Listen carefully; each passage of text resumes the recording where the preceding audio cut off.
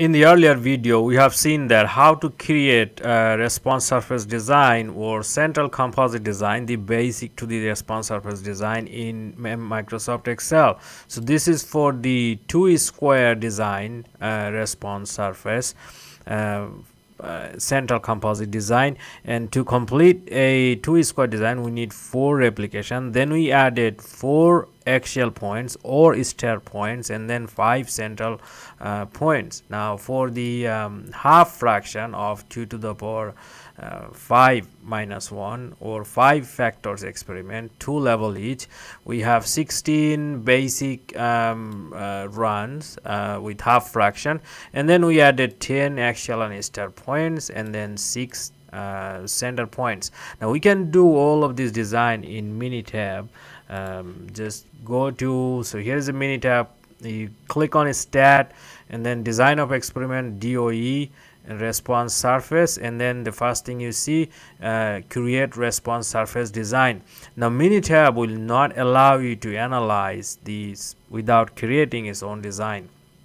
I will show you how to analyze the already existed data or the design if the design is created in Excel, because this is simple. You probably don't need Minitab to do it. So if you have already collected data, I will show you how to analyze those in using response surface method.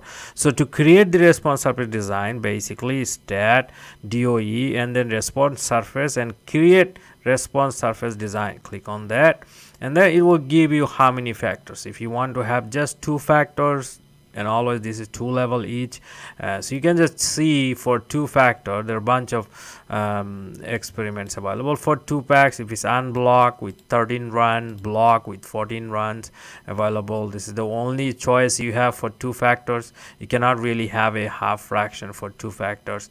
So that's the design choice, and the design is which design do you want. Do you want full factorial or do you want to run 2 blocks? So if you want to do this, you can simply just hit OK, and then I guess you leave everything as it is. And how do you want it, low, high, how do you want to set it, and then options, just leave everything as it is. Result, nothing, just leave everything as it is. So basically that is the layout for the let me copy that in Excel so that I can show you side by side what we have created in Excel. Basically exact same as what we found in Minitab. So just put it here.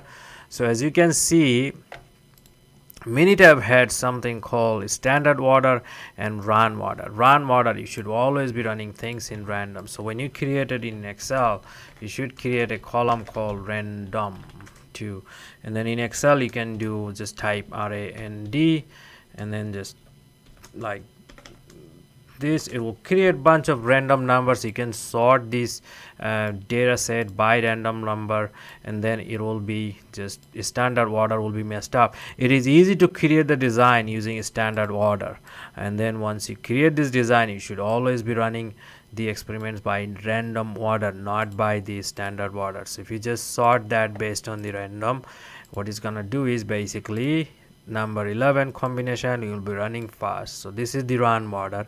You can just simply add one column here, say run order, like that. So it's gonna be like that. So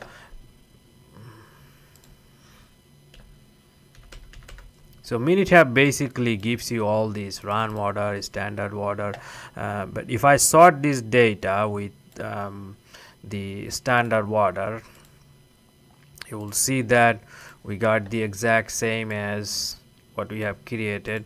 Let's sort this with the standard order. So as you can see, this look exact same. This comes from Minitab. Let's do it half fraction of 2 to the power 5, and then let's go to Minitab, and then basically I'm gonna delete all of these, and then I probably didn't have to delete it. Minitab would generate anyway. So let's go stat design of experiment, response surface, and then create response surface. Now I want to do it with 5 factors, and the design I would like to have is a half fraction design. Just choose this first one, and then there is no block. So half fraction design, total 32 runs. alpha value 2, hit OK. So as you can see,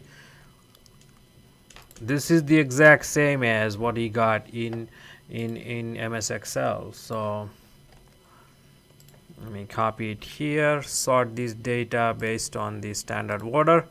Then you will see that now I sorted this standard order. So let me make it a little bit smaller. So as you can see, all of these is exact same as these, and then this 2 is started. So first 16 runs, they're the half fraction of 5 variables, and then next 16 runs, next 10 runs are with the 2. Let me make it this way. Yeah. So next 10 runs with these axial points or star points, and then rest 6 runs is the center points. Here in Minitab it's just a point type 1, type 2, type 3. It's kind of do the shortcut plus minus. Here we have wrote corner points and axial points and star points. Basically you can just copy and then paste it here to replace that. So you can do it very quickly in Microsoft Excel, and you could choose so many other options if you want. So go to stat, DOE, response surface, create response surface.